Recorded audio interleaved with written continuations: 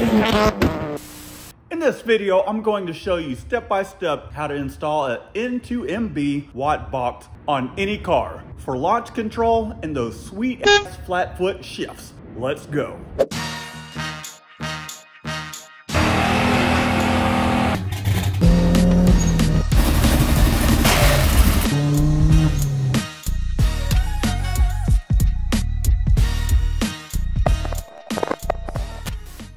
Welcome back to the channel. Today tonight, we're going to install the N2MB Wotbox. So that way we'll have two-step off the line as well as flat foot shifting. In other words, you hold the gas pedal down, press the clutch in, and change gears. So let's go ahead and install this, and I'll show you how to hook it up on a 1.8 Cruze. And this works for other cars too. You just have to look up the wiring diagram. Let's go. All right, I've got the hot rod pulled in. Hot rod, our 1.8 turbo Chevy Cruze. Been cramming about 30 pounds of boost down this thing. Let's go ahead and install this Wotbox. So what we're gonna do is we're just going to pull this guy back. Let me go ahead and just pull this off real quick. We'll take this guy off.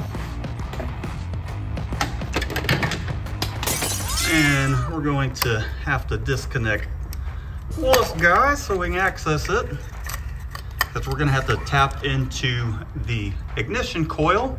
Here's our fancy schmancy Wotbox here. Here's the controller, the box, your serial to USB, and then your wiring harness. They provide some heat shrink zip ties and a little eyelet for your ground.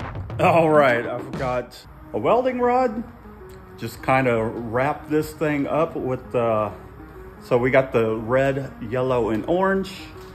Just wrapped it up on this welding rod with a little electrical tape. We'll feed it through the firewall. Wow! All right, I did some digging.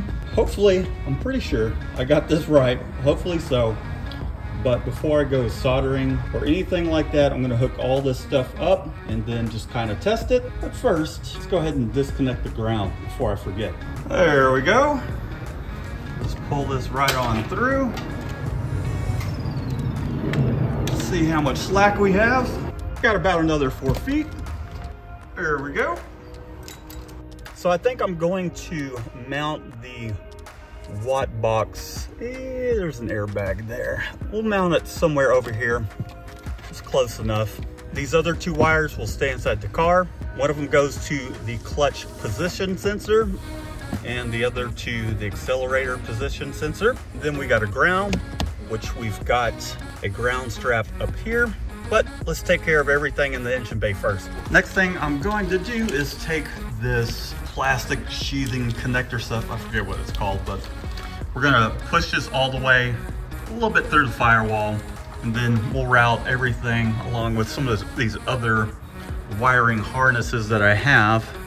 I may go under the charge pipe here and then just kind of lay things down here out of the way of the heater hoses, and we'll come up right here to our injector connection. So let's go ahead and do that.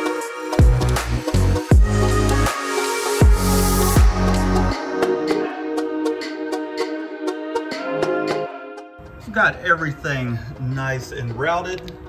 Went ahead and trimmed it down. Should be plenty enough length. Now we just need to tap into that wiring harness, which is gonna be fun.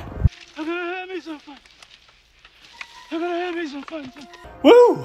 That was a real doozy. Let me show you exactly which wires I had to hook up in order to make this work. The ignition was a little easier to do, but the clutch and accelerator pedal, I had to do a little kind of testing to figure out which wire it was. So hopefully this will save you a lot of trouble. Okay, now the Wotbox, you got your ignition signal coming in to this red wire, and you can see right down here where the red wire is going, it is the violet and blue.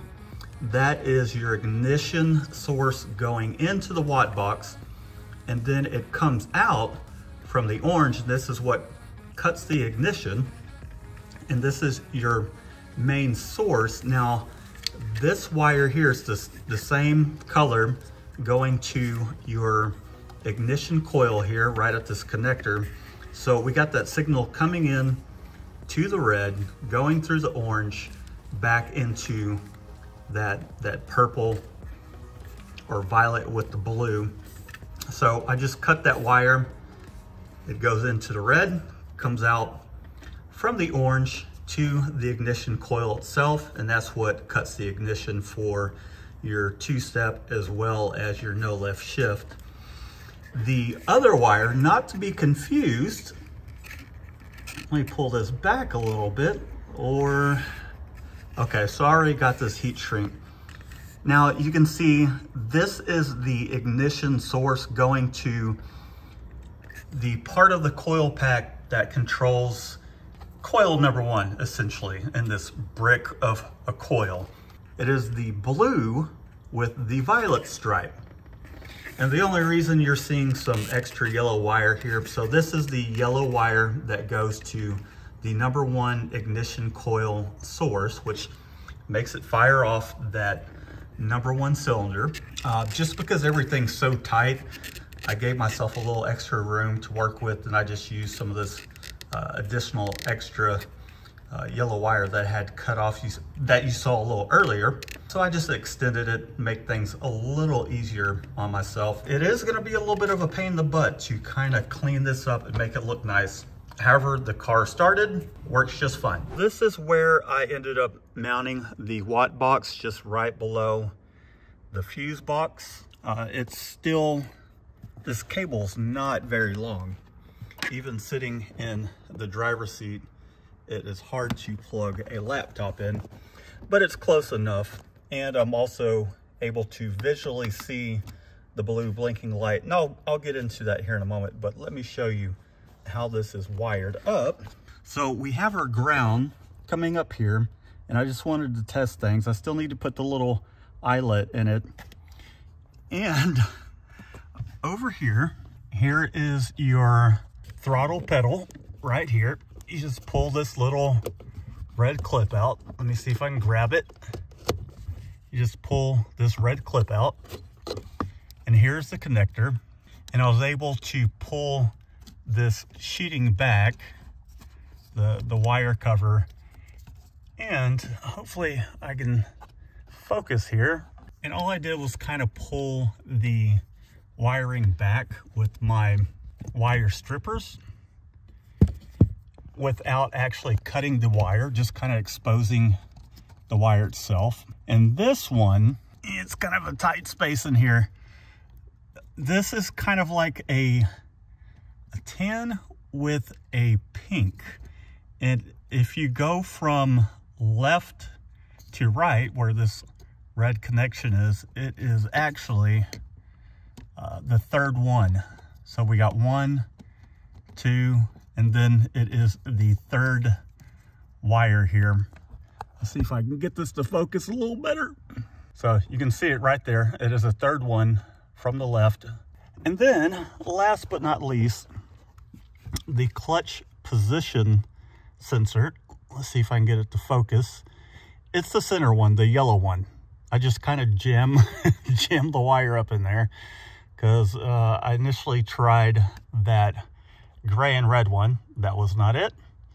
And ended up being the center one, which is the yellow.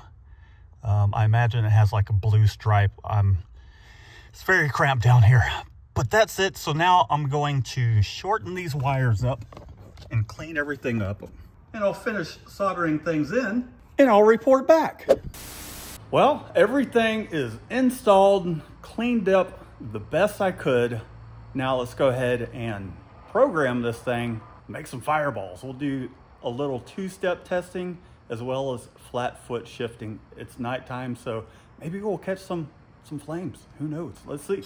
I have the Wotbox user interface pulled up, and this is one of the ways you can tell that everything is properly installed. There she is, all lit up. Now if I press on the gas pedal, you're just gonna have to trust me here. Hold on. Here we go. Press the gas pedal, starts blinking.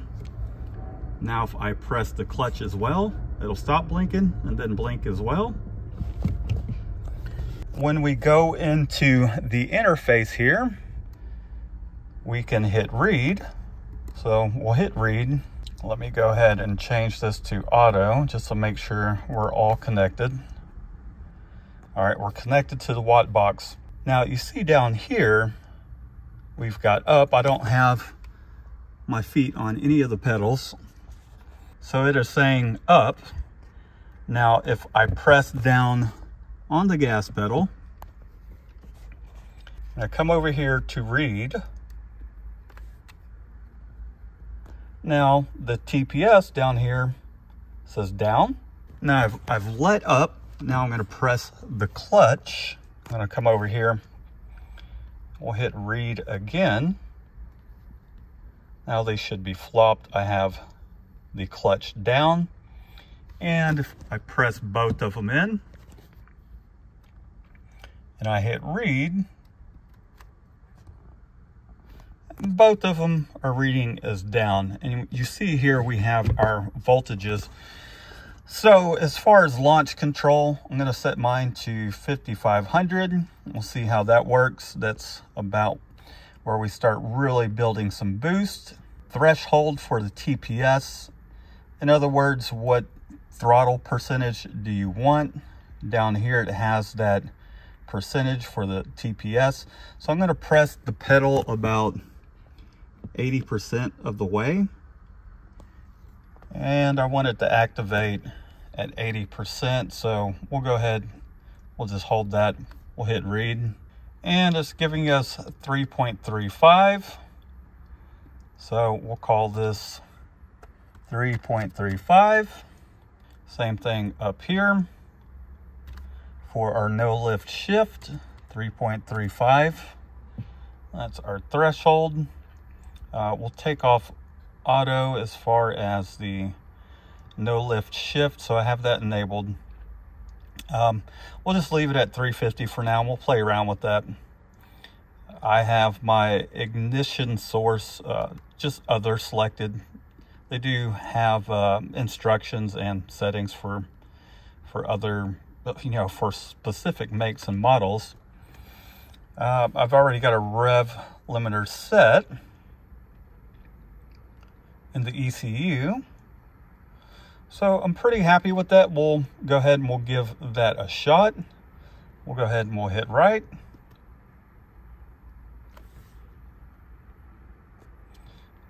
Right was successful. We'll hit OK.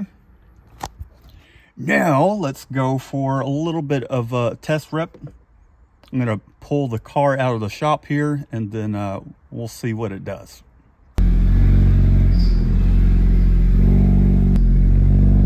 That squeaking is that stage 5 clutch. We'll let her get up to temp and then we'll test the 2-step or launch control.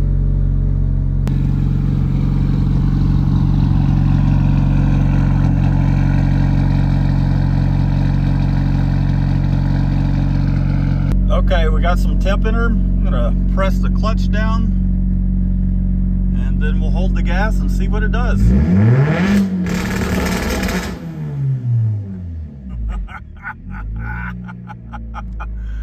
Oh, let's see how much boost she's building. That's the main thing I want to know. So we'll get RPMs. Here's boost. We got vacuum right now. Let's see. Holy crap. Let's see what she got up to. 11 pounds. I think that'll do it. Perfect.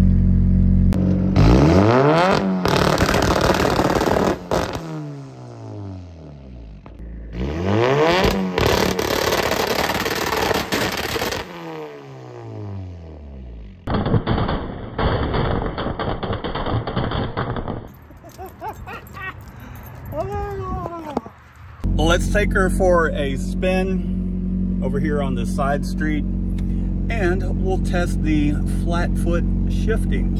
Okay, there's really no way for me to do this while holding a camera. So I'm gonna set you on the side of the road and see if I can't time it perfectly and do the flat foot shift. We'll see what it does. All right, let's see if we can get some drive-by video without getting my phone stolen.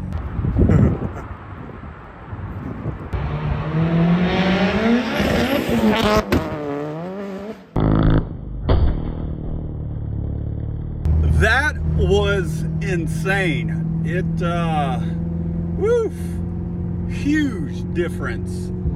The car hit overboost, and that was shifting out of first gear into second gear, and it literally sounds like those 4th of July fireworks, those big ones you put in a tube and you light and you hope you didn't put them in the wrong way.